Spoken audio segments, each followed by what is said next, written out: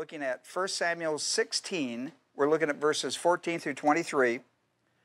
And we're talking about the fact that this is King Saul. They've been in a period of judges. And the book of Judges closes with the statement that evil was prevalent and everybody did what was right in their own eyes, and they didn't give a hoot what God had to say. That's my translation of that text. Saul comes along as the king, and God, because he's the king, God in the Old Testament, the Spirit did not indwell you. The Holy Spirit didn't dwell you in the Old Testament. It came alongside you or came upon you to do specific tasks for the Lord. When that task was over, the Lord would withdraw the Holy Spirit from you because it was there to fulfill a mission. Saul, under this ministry of the Holy Spirit as king, got where he wouldn't obey the details of the directive will of God. Now, when you study the Word to get the will of God, from the Word comes the will, and from the will comes the work of the Lord. In that order. That's the order. And the will of God, it has three classifications in the Bible. It can be the directive will of God. That's what He directs you to do. He tells you specifically. There can be the permissive will of God, what God permits you volitionally to do in regard to the directive will. For example, Jonah. He tells him to go to Nineveh and preach the gospel. He's not going to do it. He gets on a boat and goes the other way. Now he's in trouble. God permits it as long as it doesn't interfere with the directive will. All right? The bigger picture. And then there is the overruling will of God. That's when God says, okay, enough's enough. Now you're messing with the plan, and so He interferes with it. He winds up over the boat, right? They throw him out. He sinks to the bottom, and a fish picks him up. Story of Jonah. All right? So what was happening with King Saul is the directive will was given to him, and there were details. You know, there was point 1, point 2, point 3. They're like, here are 4 steps. Well, he does one, won't do the other 3. And God says, hey, I don't buy that. When I tell you this is my will, and I tell you I want these 4 things done, I want these 4 things done. 1 doesn't cover 4. 4 covers 4. And so he started having a pattern in his life where he would do some of the will of God and not all the will of God. And God put a stop to that business. So at some point, which is chapter 15 of 1 Samuel, the Lord says, I reject you as king. Under my program, you're no longer king. Now you're going to finish your tour, but I'm no longer supporting your kingship. Now he's in trouble. And when he does that, he removes the Holy Spirit from him. That's Old Testament. That would never happen in the New Testament because John 14:16. First of all, He dwells inside you, and He dwells inside you forever. But this is Old Testament. The reason this happens in the church age is because you live in the age of Messiah. Christ has come. He's left and He's coming again. This is the age of Messiah. We live in the age of Christ. So here we are, and this is now happening. Saul has rejected the Word consistently. There's a pattern in his behavior, so he removes the Holy Spirit. As far as God is concerned, you're king and titled, and that's all. And he'll let him fulfill his reign because God is planning for the next guy. In fact, right away in this chapter and next chapter, he's going to appoint David, and he's going to anoint David to be king. Samuel is, but it'll be several years before he becomes king. But anyhow, my point was verse 15, where it says Saul's servants. This is the people who worked for the king's cabinet and staff. They recognized, behold, an evil spirit from God is terrorizing him. I I mean, people knew that. I mean, they didn't say, well, boy, he's having a bad day. Oh, boy, he's a little wacky. I think if you lived with him, you go like, I think he might be insane. And if you know anything about Saul's life after chapter 16, you know he went that way, and because an evil spirit was on him. Okay? Verse 16. And so they give him advice. This is his counsel. This is counsel to the king. It says, let our Lord now command your servants who are before you. Let them seek a man who is a skillful player on the harp.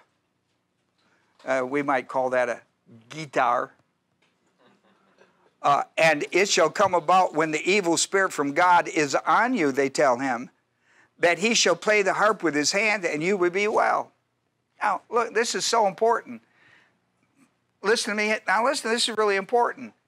It's not the harp that's going to do this. I mean, all right? But they saw that what they would call in their day soft music had an effect on people that were being terrorized by evil spirits.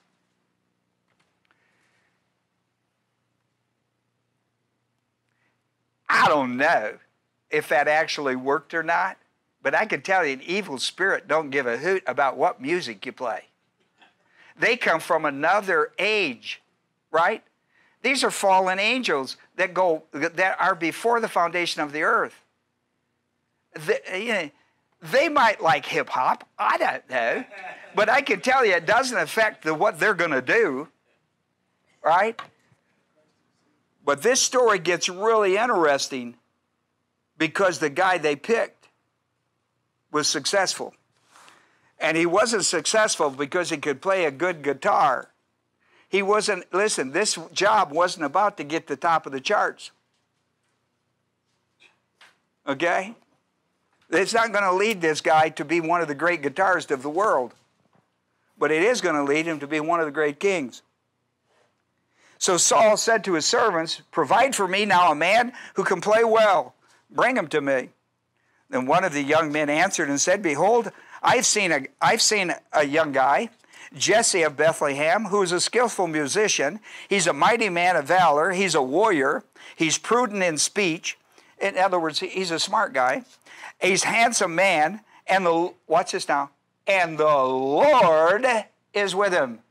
Out of all the characteristics of this young man, the one that's going to be the most meaningful to Saul in his nutty stage, i.e. the evil spirit, is going to be the guy that comes in that's with the Lord. Can I tell you something right here? You are that guy. You are the guy with the Lord. If you believe that Jesus died for your sins, was buried, and raised from the dead to give you personally eternal life, you're saved. Romans 1:16 says the gospel, and I just explained it. Christ died. Here's how I explain it. Christ died for your sins, was buried, and raised from the dead. That's the gospel. 1 Corinthians 15:3 and 4. Nothing less than that is a gospel. Listen, if he just dies on a cross, that don't make him a savior. You know why? 3 guys died that day on a cross. So which one is the real Messiah? They're all 3 going to die that day. The one who was raised from the dead on the 3rd day, as he predicted. The gospel is that he died on the cross for our sins, was buried and raised from the dead to give us eternal life. Romans 1:16 says the gospel is the power of God unto salvation to everyone who believes.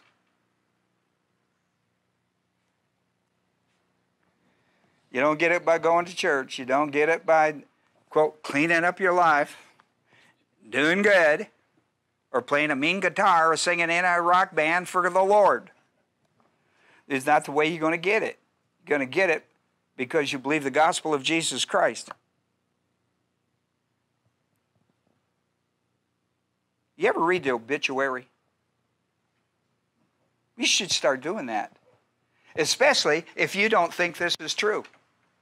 If you don't think that's true, then you should read the obituary And look, every day you should read it and look for somebody your age who has just died.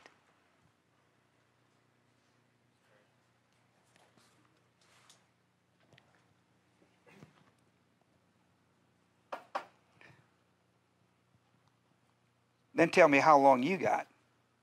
Now how long you hope you have. And whether or not you ought to be serious about whether you should believe the gospel of Jesus Christ now. Because there may not be a later. I bury people of all ages.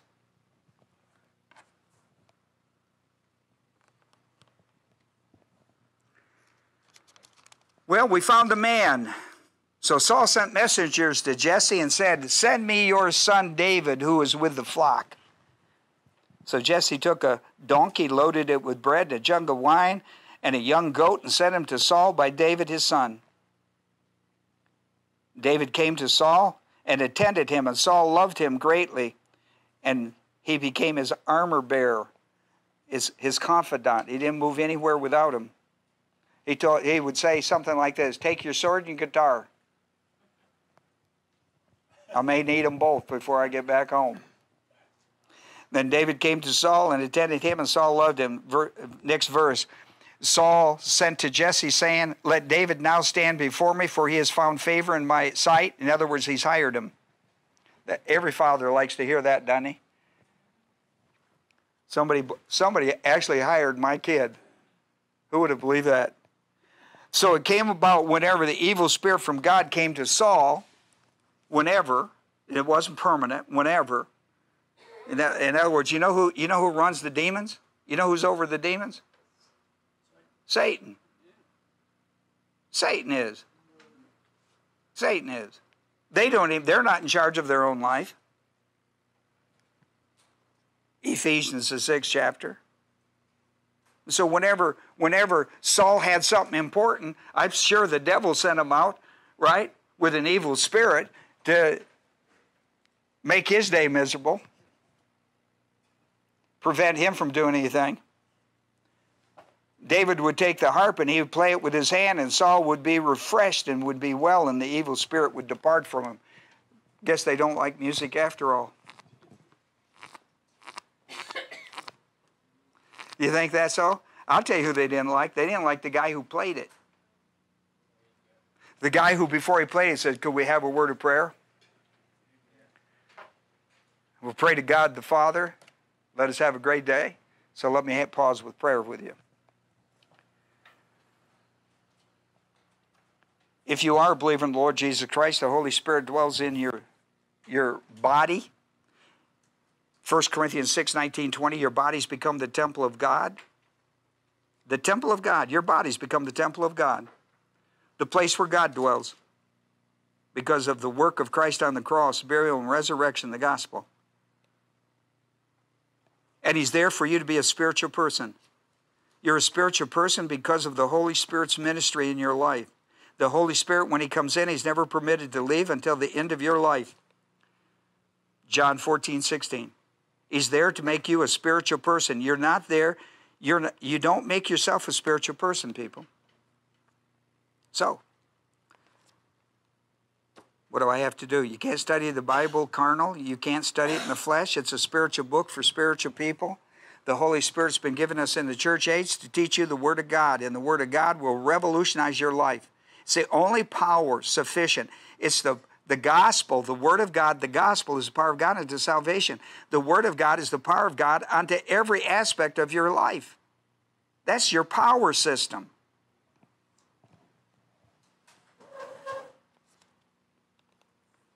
So if I'm carnal, how do I know it? There's personal sin in your life. Mental attitude sin, sins of the tongue, overt sin, something like that. What should I do? You got to confess it. 1 John 1:9 says, if we confess our sins, he's faithful and just to forgive us. So you need to do that before we study. Okay?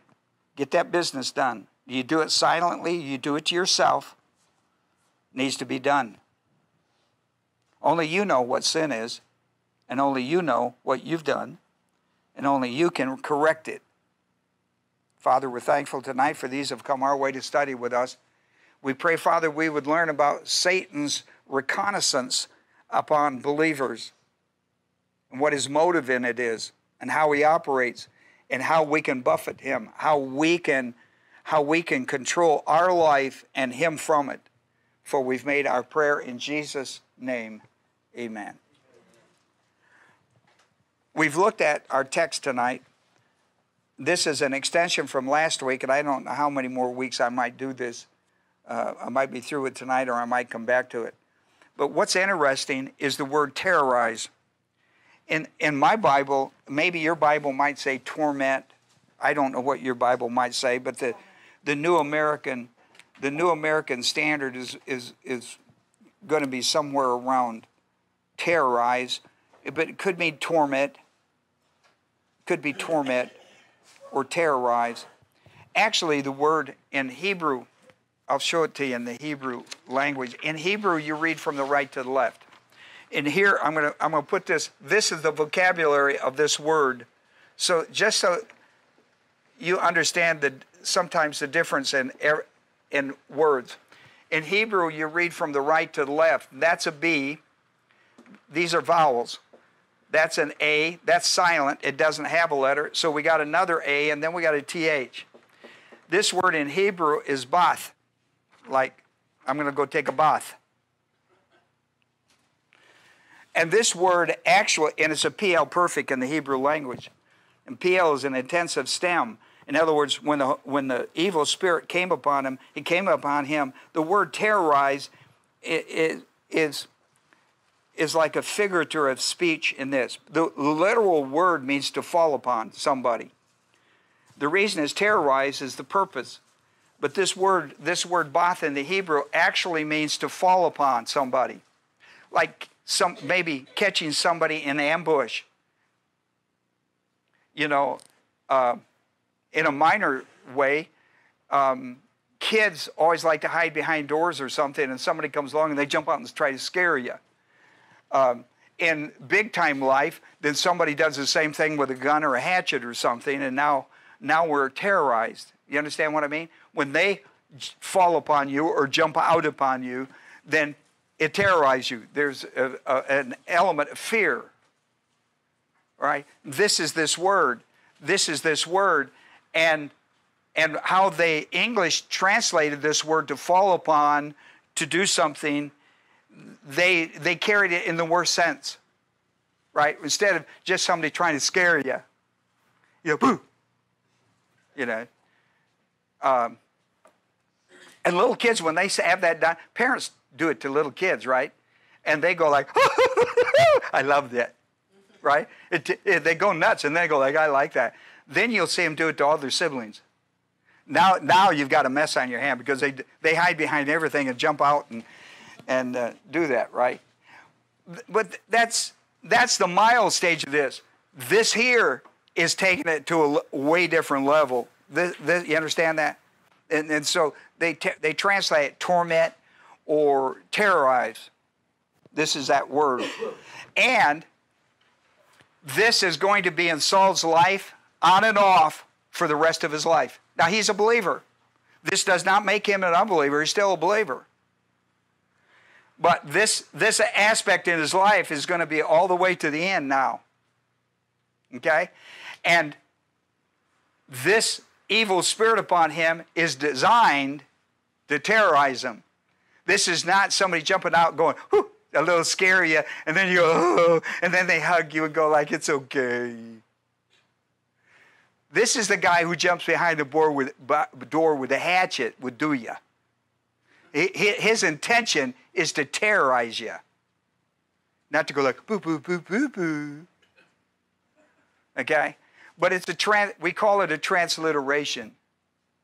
Just to show you the intensity of how it affected him. That's a demon affecting him.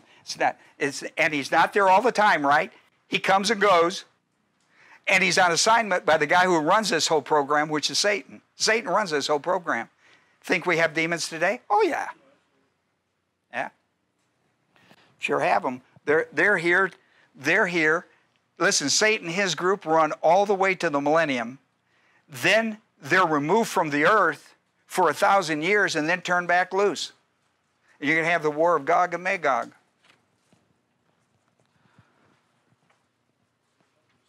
All right? So here's my point. This right here, this is going to be a lifestyle of living. His life is dramatically going to change. As a believer, is going to change. He's going to change. His life is going to be under that kind of function. Okay?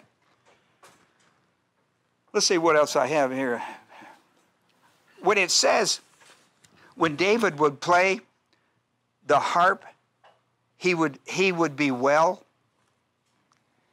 No. That's not what it actually says. That's not, because I think when you hear the word, if you're sick and you get well, you're well from that sickness. Now you may get sick again, or you may relapse. That's not this word. This word is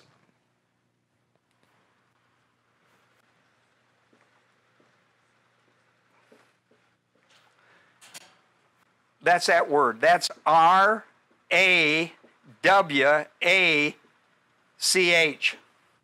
That word. This is a word that means to be relieved. Relief. My footnote says suppress temporarily. Yeah, well, that's what the demon does for you. And then you get... About his music suppress the demon temporarily. Yeah. You get temporary relief. Yeah.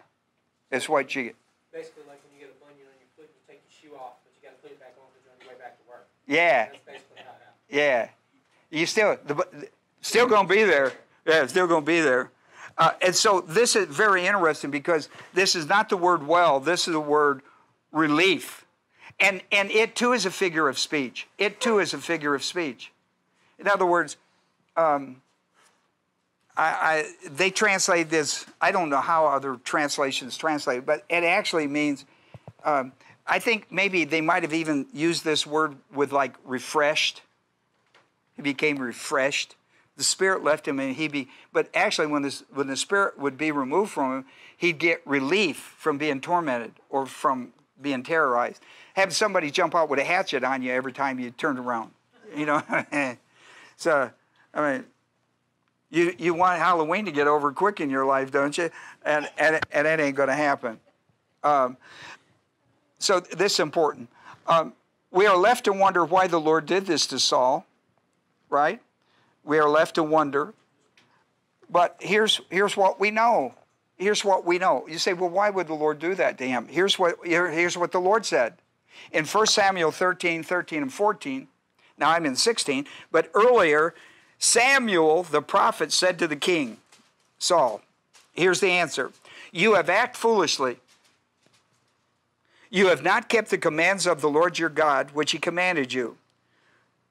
For now the Lord would have established your kingdom over Israel forever. But now your kingdom shall not endure. And then in the 15th chapter, verses 19 through 21, which we've studied, he came right back and told them the same thing. He said, your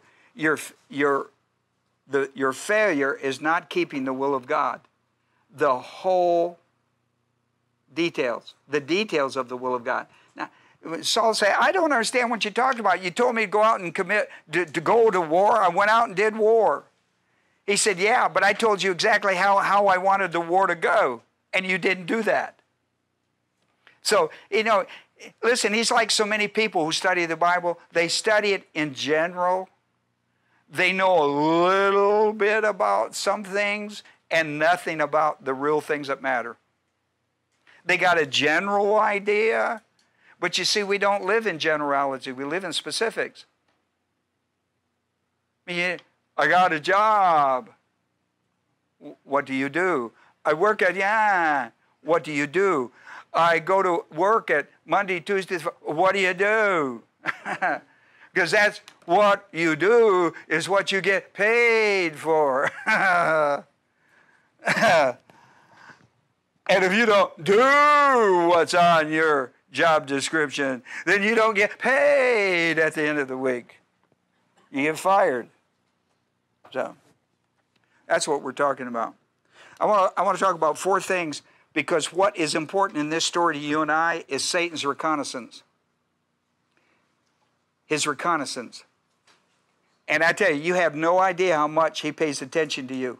Oh, you go like, now, Ron, and I hear this all the time, he probably pays a lot of attention to you because you study the Bible a lot. But he don't pay any attention to me. Yeah, if you walk for God in it, he does. Now, if you don't walk for God, if you live like a heathen out there, yeah, then you're right because he's already got you. But if you're trying to stumble your way through life for God, you're a threat. You're a threat. You are a threat to him. And so he runs reconnaissance. He doesn't run reconnaissance on people who are out in the toolies. He runs on reconnaissance on people who he hears them say, I want to get serious about God. I'm going to get serious about living for Christ. I'm going to get serious about going to church. I'm going to get serious about studying the Word of God. And they do. It's not the guy who says I'm going to do that. Can't get up on Sunday, can't go to church on Tuesday, can't go to church when it's open, can't do it. But you don't worry about that guy. That guy's already done. He's already cooked goose, ready to be eaten. It's this guy who says this because he knows it's the right thing to do and then puts his mind. He said, I'm going to do this. And he gets up and he tells the family, we're going to church. Oh, well, why are we going to church? I want to sleep in. Nope, go to church. Going to church. We never went to church before. We are now. Well, I don't want to get dressed up. Where we go, you don't have to. You can come to church any day here like you're dressed. We don't care. Have something on, but, whatever your money can afford is all right with us. We don't care. We're not interested in your clothes. We don't run contests in here. But we are interested the fact that you pull yourself on your weekend when you got downtime and come to church and say, listen, I'm influencing my family. Listen, if I can't win my family, what am I doing? So let me tell you, this is important to Daddy. We're going to do this. I don't know. I'm just talking a little bit with you. But he runs reconnaissance. He runs reconnaissance on what I call believers who say, I'm going to be spiritual. I've been carnal. I don't like it. I have not lived for God. I don't like it. My life's screwed up. My life's a mess. And I know who made it. I made it. I've made all the bad decisions in my life. It wasn't me praying to God, oh God. No, I only did that prayer when I got in deep trouble. Then I went, oh God. And he went, boy, look, you've created a real mess. What you got, big guy? A spider. Come right out of that pot. No, you can. That's a spider plant. Thank you. If that thing had climbed down and got over to Pam, we'd have understood this word terrorized. We'd have had a visual example of terrorized. Now let me show you reconnaissance. Both in the Old Testament and New Testament, I'm going to show you Satan's reconnaissance. Listen, when you leave this church, he's going to run reconnaissance on you. He knows who we are. He's so pathetic, he uses little things like that to distract you from the Word of God. That's it, right? But we don't care. We kill him and go on. We don't care. Get me distracted. I can get back on track. Now, there's two examples, Book of Job and 1 Peter. These two books will give you good examples of Satan's reconnaissance. He does it, and we're talking about believers. In the Old Testament, he does it with Job. Listen to what, in the first chapter and second chapter of Job. In the first chapter, the Lord says to Satan, from where do you come? Now, pay attention to this. Now, God knows where you come from and going, right? This is interrogation. This is, you spill your guts when you get with God. None of that, well, I don't know where I was last night, tell you the truth. Yeah, well, when you're with God, you have to tell the whole truth, nothing but the truth, so help you. With God. The Lord said to Satan, from where do you come? Satan answered the Lord, and you better be, when you stand before God, you're before a truth serum. He says, from roaming about on the earth and walking around it. Well, that's just what you're supposed to do. That's, you know, God runs the whole system. You do know that. I mean, he controls the whole kit and caboodle. Even Satan knows that. That's why he's standing before him, and God's not standing before Satan. Satan's standing before God. Don't get that backwards. The Lord said to Satan, that's the first chapter. Here's the second, and he comes up a second time. You know, he whacks Job, right? He goes like, well, let me have a little piece of Job, and I'll tell you what he'll do. He'll curse you to your face. And so he says, well, you can do, but you can't mess with his life. You can have a part of him, but you can't kill him.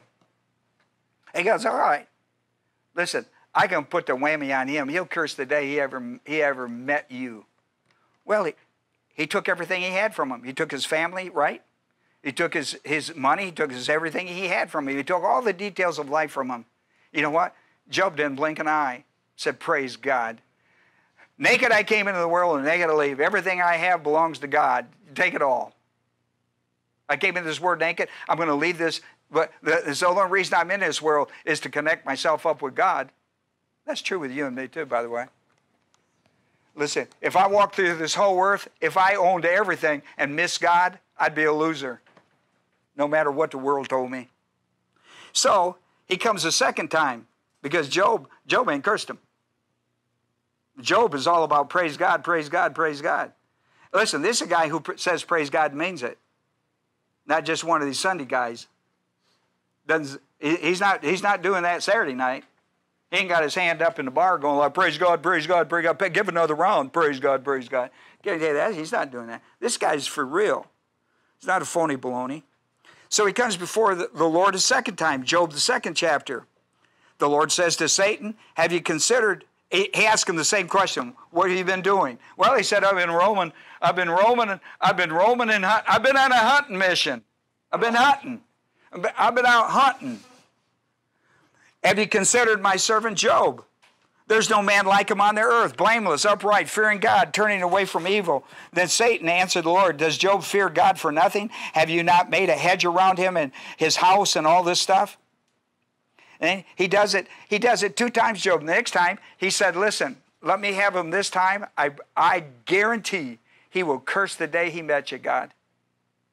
Because I will strip the flesh off his body. And boy, did he ever do it. I mean, he put worms on him that ate his flesh. Put worms on him. You know, I was saying the other day about this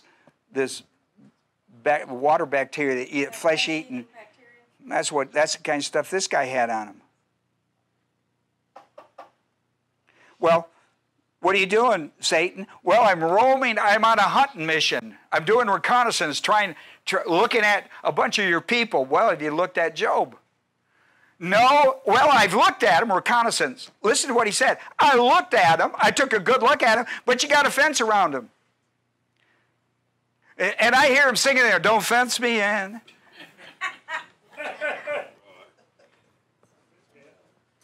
And so, listen, he done the reconnaissance. He said, I have, but you got a hedge around him. You got it built on every side. You've blessed the works of his hands and possess all the things he possessed. You've just blessed him. Everything he touches turns to gold. Yeah, I've done reconnaissance.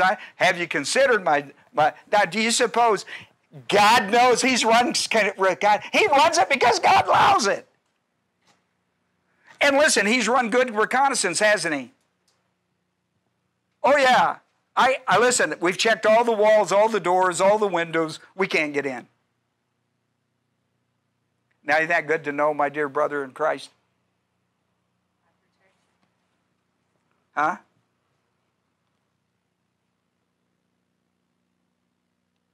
In the New Testament, we have the same thing. In 1 Peter, on your paper, in 1 Peter 5, 8 through 10, Peter says, be of sober spirit. And boy, if there's one guy who would know this one, it would be Peter. Be of sober spirit. Be on the alert. Today, That's all I heard on the news media in the Birmingham area, wasn't it? All the way to 6 o'clock until this guy blew his brains out.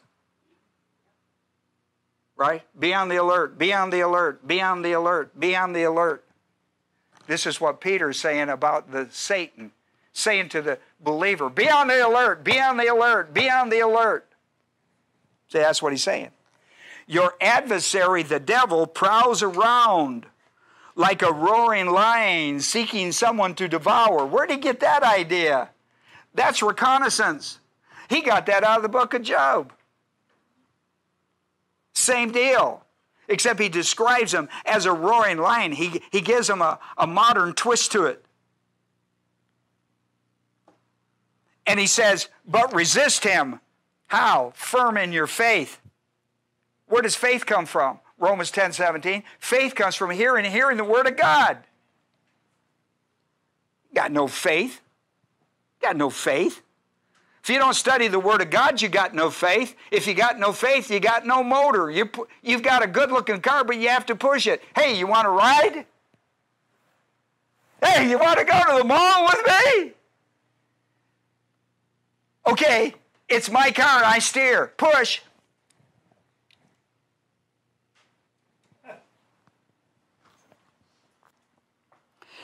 See, you got to have the Word of God to have faith, and faith is what moves mountains in your life. Those obstacles, you look at like, all I got is a spoon, and there is a mountain I've got to get rid of. A spoon. How big is it? I bet you got a big spoon. Now I got one of these little... I got a plastic ice cream cone. Yeah, that's what I got. Well, how long do you think it's going to take you to move that mountain? Well, I'm not very good at math. Well, I can see that. Well, and a guy comes along and says, I can tell you how to move it. I can tell you how to move it before you get up from your knees. Before I do what? Before you get up from your knees. Why would I be on my knees? Because the only way you're going to move that is through prayer. The only way you're going to move that mountain is by God Almighty. And the only way you're going to get to do that with your name attached to it is you're going to have to pray in the name of Jesus and the power of the Holy Spirit and pray according to the will of God, and He'll move that mountain before you get up from your knees. You believe that? Yes. You better believe it. This is what the Christian life's about. It's not whether you're counted in attendance on Sunday. Can you move a mountain in your life? This obstacle that's in your life is bigger than your life. It's bigger than 12 people's life. It's impossible. God specializes in the impossible. What is impossible for man is a possibility with God. It's an absolute. God could do anything. He told that to Sarah and Abraham when they were 100 years old. They were going to have a baby. And she laughed. You know, one of those belly laughs like, yeah, right. And he said, is there anything too difficult? Let me ask you a question, honey. Is anything too difficult for the Lord? Well, let me think. Yeah, me. Well, I'm going to move a mountain for you. I'm going to move a mountain for you. But you're going to have to believe that I'm going to put a baby in your womb this year, and you're going to live to raise it. Oh, you might be the oldest mother in the nursery. You're going to impress all the young ones because they are impressed with your energy and with your vitality and with your commitment. That's how God does. Listen, what mountain do you have? Oh, I will never resolve this. Oh, I will never resolve that. Oh, I will never get that done. Yeah, put that spoon down. Pick up the Word of God. Put that spoon down.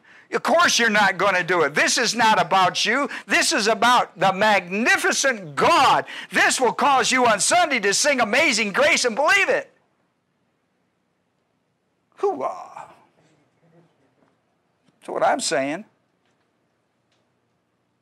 The choir comes out now and sings, is there any mountain too big for God to move? Is there any mountain too big for God to move? Listen, you better not say there is. Well, I got a couple in my life. I don't see how they're going to be done. Well, if you said that from standing up or on your knees. Have you discussed with God whether or not this is the right thing to pray about? Have you consulted the Word of God? Because if you pray according to His will, 1 John 5, 14 and 15, He hears you. If He hears you, He will give you the prayer you requested.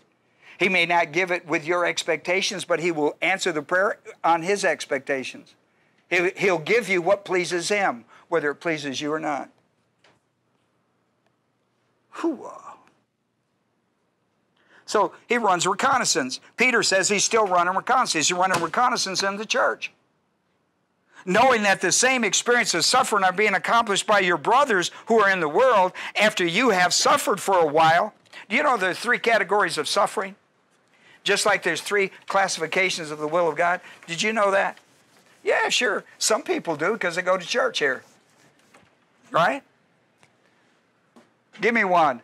Self-induced misery. You know that one, don't you? I don't have to teach that one. You could teach. Yeah? You could stand up and teach an hour and that, maybe a week.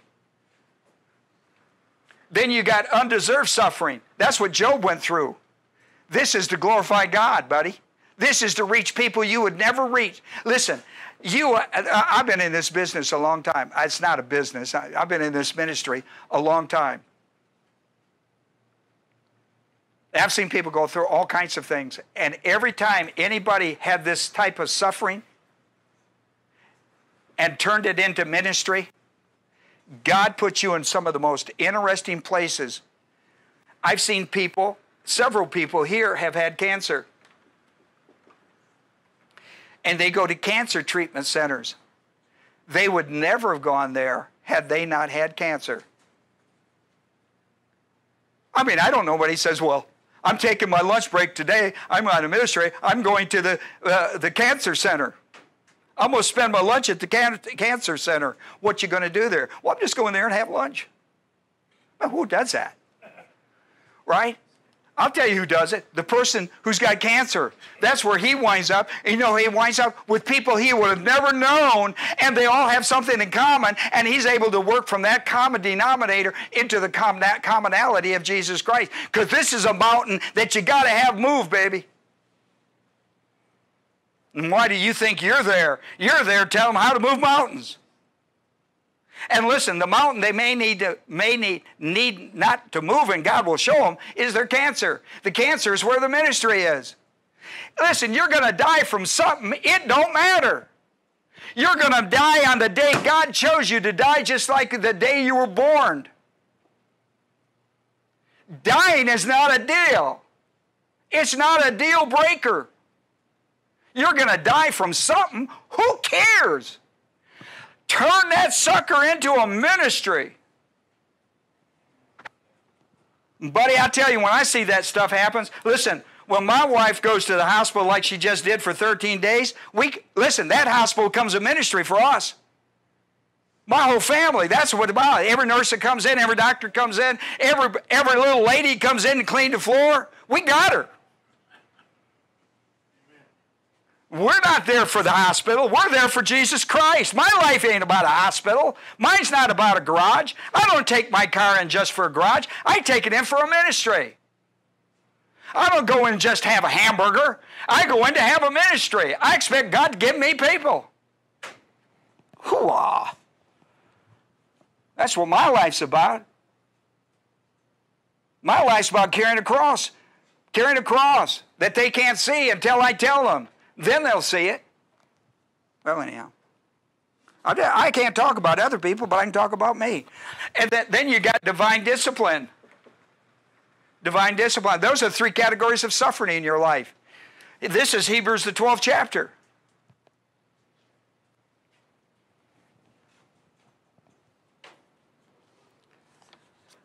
Here's point number 2. Point number 2. I guess we're going to get through this tonight, aren't we? Satan's reconnaissance. Listen, you know who else ought to be, listen to me. Here's Satan's reconnaissance out, right? Sneaking behind the bushes. See, he's a master disguiser. He'll come out as an angel of light if he needs to preach. He's a master disguiser. He's an angel of darkness that appears like light. See? And he's a disguiser. He comes out, if he wants to go boo, then he's got a hatchet and goes like, hey, I'm serious. He's a master disguiser. 2 Corinthians 11:14. He's a master disguiser. And he roams around the earth, disguises himself, all different kinds of people. Hi, yeah, I got the deal of a lifetime. You give me $12 and I'll show you how to turn it into 6 trillion. Give it to God who can multiply it 100 times. That guy can't get it's in his hand, from your hand to mine. Thank you, dear friend. You put that money in the hand of God, he'll multiply it 100-fold, 60-fold, 30-fold. Never come back void. Now, I'm not pushing you to give any money here. I'm just telling you the truth. I don't care where you put it. Except in the hands of somebody who disguises himself as the devil. Satan's reconnaissance in the angelic conflict. AC is angelic conflict, not air conditioning. Satan's reconnaissance is AC, angelic conflict, is for strategy to attack the spiritually advancing believer. That's why he runs conflict. Didn't we see it in Job? Didn't we see it by Peter? Yeah, he's running reconnaissance. What's his purpose of reconnaissance? Figuring out how to get you. How to get you. Listen to Ephesians 4:27. Do not give the devil an opportunity.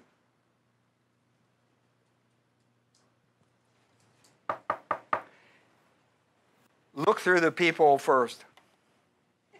Don't give him an opportunity. This word is topos. The word topos in the Greek language, the word opportunity, I think in some translations they say a foothold. Don't give him a foothold. But this word topos means a place. Don't give him don't give him an inch, he'll take a what? Don't give him a toe, he'll take a foot, a leg, because he wants the whole deal. Right? This is what you don't do. That's topos. Don't give the devil any space. No room at the end. Hang that sign out. No room at the end. God has already said there's a hedge. Listen, he's already, for a church age believer, this hedge is that you belong to God in Christ. Nobody can get you out of those hands. Nobody. That's your hedge. The confidence that you have that I'm secure in God, in Christ, forever. John the 10th chapter 28 through 30. One of my very lovely verses. Ephesians 4:21. Do not give the devil a foothold. Don't give him an inch, because he's not after an inch. He's after a mile. Don't give him. Listen. I preach this to high school kids all the time.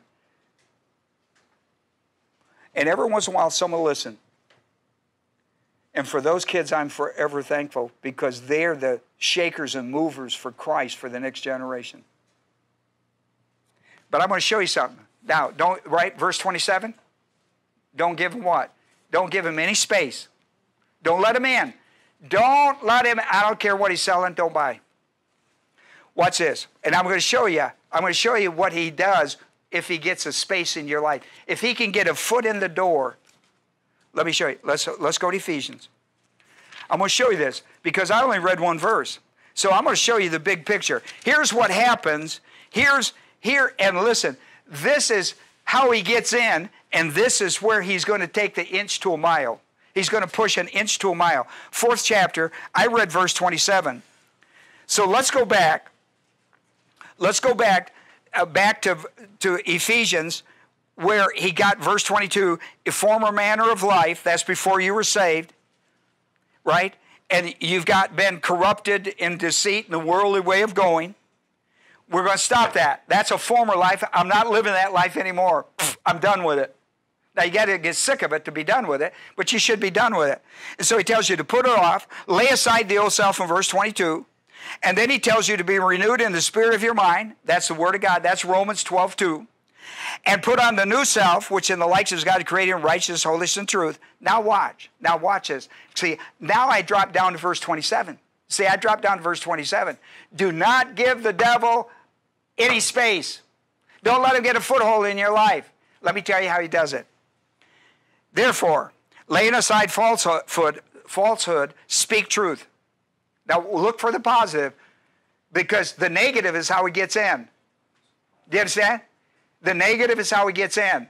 Speaking falsehood. What you should be doing is telling the truth. You shouldn't be lying. You shouldn't be lying your britches off. Each one of you with his neighbor, for we are members of one another. Be angry. Watch the second one. Be angry and yet do not sin. In other words, righteous indignation. But listen, he says, watch the next phrase. But if you do sin, correct it before the sun goes down. In other words, before you go to bed. You know, my grandmother, she wasn't a believer when I was a kid growing up. My grandmother always told me, and she's lived by this rule. Now, I don't know where she got it. She might have got it from the Bible as a kid. But my grandmother would never let anybody go to bed if there was a disagreement that day. If I got it, and I very seldom got a spanking because the Lord knew I was going to be a preacher.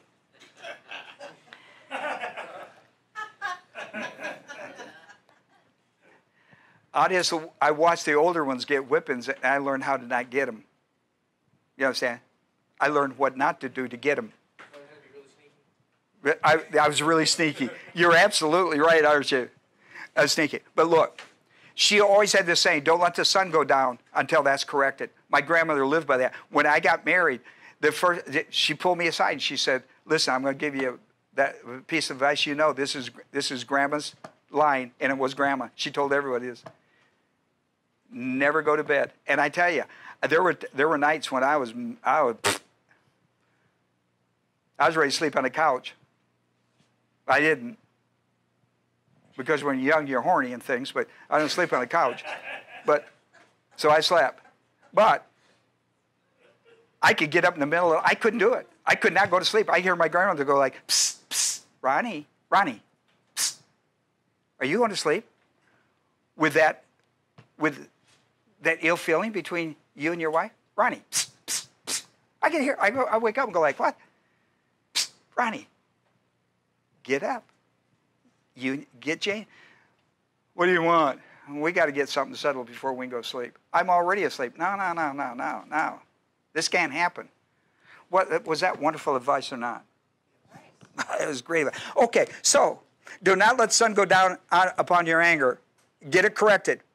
Look at then verse 27. He said that. Then he goes on. Look, don't give the devil a play. You know how he got that? You know how the devil got into your bedroom? You know how the devil got in your house? You know how the devil got in your marriage? You know how this worked? There it is. Come on. And then look at verse 28. He goes on. He said, don't steal. Don't steal. Look. He got me on this when I was a young Christian. He would go like, that passage. I'd read that passage. And he'd go like, that ballpoint pen you got, Ron? Uh-huh. Where'd you get that? What? Where did you get the ballpoint pen? Where'd you get the pen you got? Well, what's it say on the pen, Ron? It says Southern Natural Gas. Where could that pen how did that pen get there? I took it from work. Well, is that part of your job description, Ron? I went, look, it's a pen. It's a pen. Well, and then I could hear my grandmother, today it's a pen, tomorrow it's a truck. And you know what I had to do tomorrow? I took that pen back. And put it. You go to me, but it's just a pen. You see, he said, no, you got to learn. Stealing is stealing. I don't care what it is. Stealing is stealing. Now, maybe you forgot to take it. Maybe you didn't. Maybe you think, well, look, they don't pay me enough. They don't pay you enough to steal? What are you talking about? Let him who steals steal no longer. Let him rather labor, performing work with his hands. What? So he can be charitable with his money, in order that he may have something to share with him who has a need. Let no unwholesome word proceed from your mouth. Oh boy, there he's got us. But only such a word as is good for the edifying of the other person. Never use words to tear somebody down. Always use them. Listen, don't gossip about somebody. It doesn't make you better to gossip about them. It doesn't make you better. See? It is good for edification, for building the other person. Use words that edify people, not words that tear them down, according to the need of the moment, that the words may give grace to those who hear. Give them grace. Do not grieve the Holy Spirit of God, for whom you were sealed to the day of redemption. Then watch how he closes out. Let all bitterness, wrath, anger, slander, clamor be put away from you along with malice. Be kind to one another, tender-hearted, forgiving, just as God in Christ forgave you. See, in the midst of this stuff going on in the church of Ephesus, this was the church of Ephesus. He preached his sermon like he knew what was going on, like God does. And in the middle of this, he stops and gives a break and says, you know what's going on? The devil's able to get space in your life. He's able to get a foothold into your life. Don't give it to him. Do not give that to him. And I'll tell you what will run him off. It's what he tells you to do in place of it. Don't steal. Go out and get a good job. Get enough money. Listen, I don't care what you make. You should always have a little bit left to give somebody in need. That's part of your paycheck. When you spend it all on yourself, we know who you are. No, you haven't been paying no attention to the Word of God, I can tell you that.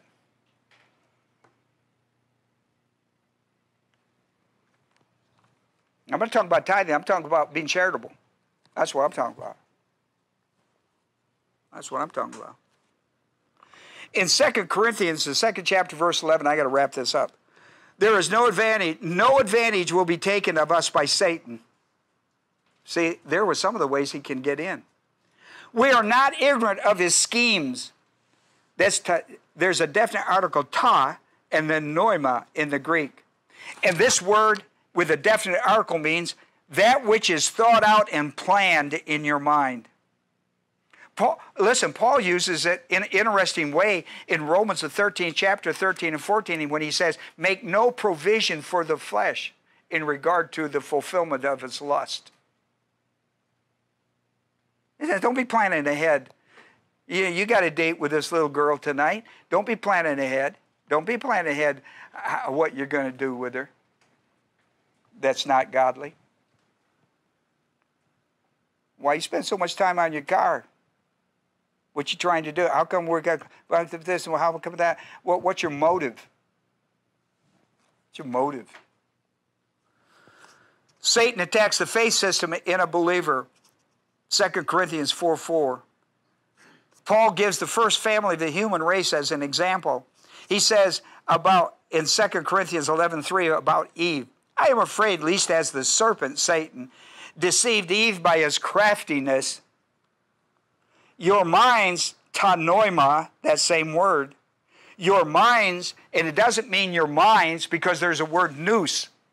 He's talking about your mind that you use as a system to plot things.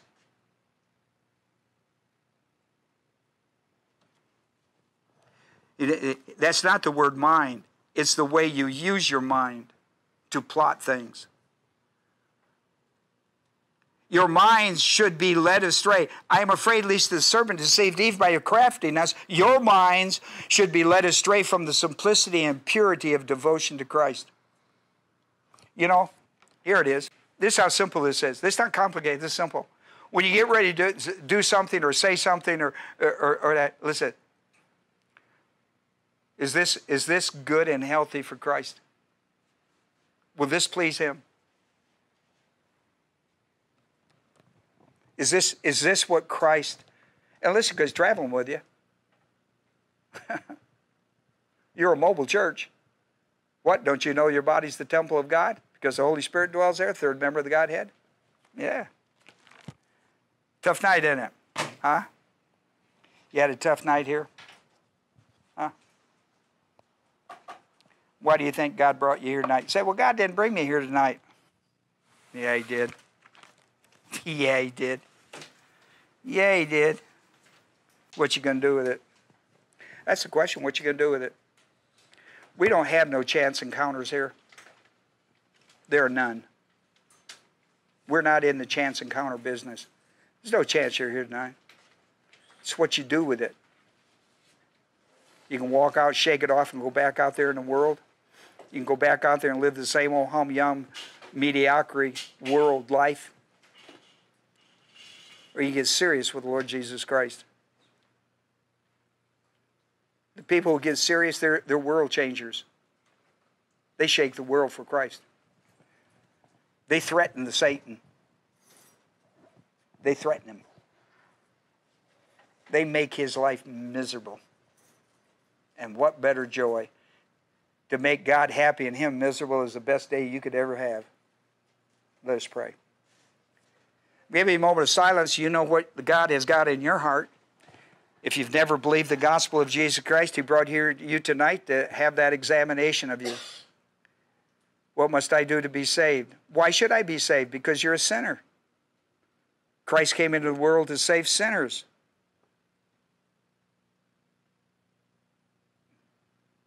What must I do to be saved? You got to believe that Jesus died on the cross for your sins, was buried, and raised from the dead. You believe it, you're saved. You don't believe it, you're lost. If you die lost, you'll go to hell. I mean, that's straightforward, isn't it?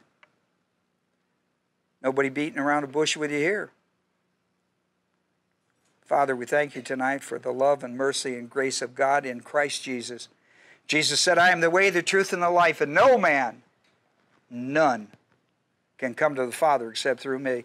I pray, Father, tonight, every person, the sound of our voice, by automobile here and by internet across the world, would understand that important issue. Believe in the gospel of Jesus Christ. It is the power of God to save you.